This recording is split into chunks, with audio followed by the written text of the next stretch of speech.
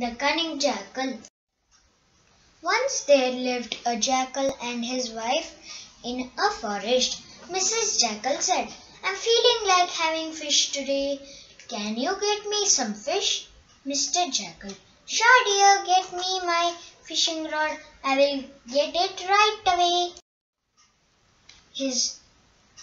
The wife jackal gave the fishing rod to the husband and he left for fishing. On the way, he decided to catch as many fish as possible.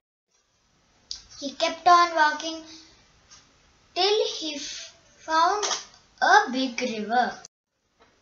The jackal sat on the bank of the river for a long time but could not get any fish. Then suddenly he saw two otters swimming in the water. They had caught a fish and swimming back to the bank of the river. The jackal felt jealous that they had caught a big fish. He was continuously watching them.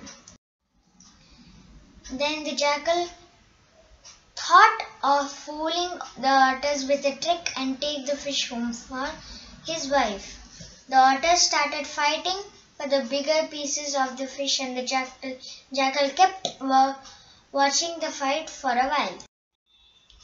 Then he went to the otters and said he will solve the fight by sharing the fish equally between them. He cunningly cut the head part and the tail part of the fish.